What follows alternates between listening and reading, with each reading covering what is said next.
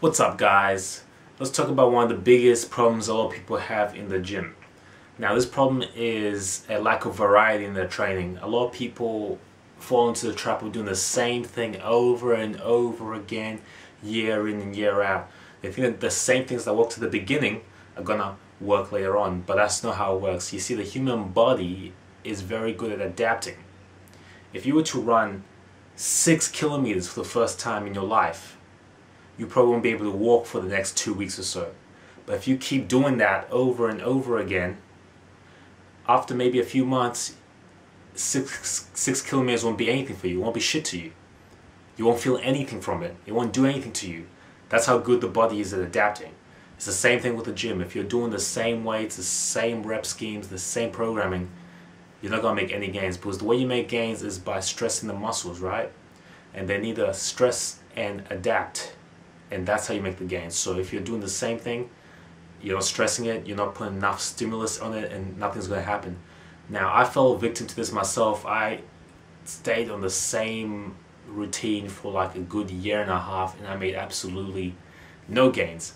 I used to eat the same amount of food, I used to do the same stuff, I would increase the weight, but still wouldn't make much gains. Only recently, when I changed up a few things, instead of doing my favorite exercises, started doing some other exercises or different variations. That's when I started seeing the gains, because sometimes you neglect certain areas of the muscle or certain movement patterns that engage the muscle in a particular type of way. And once you start doing this new movement pattern, you can start seeing phenomenal gains as if you just start lifting. Because everyone knows in your first year of lifting, you make a lot of gains because your body's still new to it. But the gains taper out each year. They kind of half each year, until you're not really making any noticeable difference in size.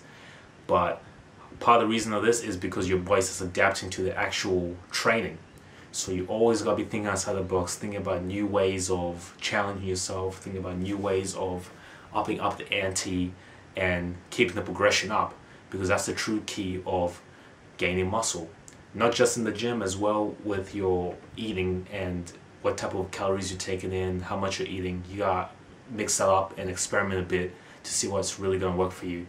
Anyway, hope you guys enjoyed this video. If you enjoyed this video, make sure you give it a thumbs up.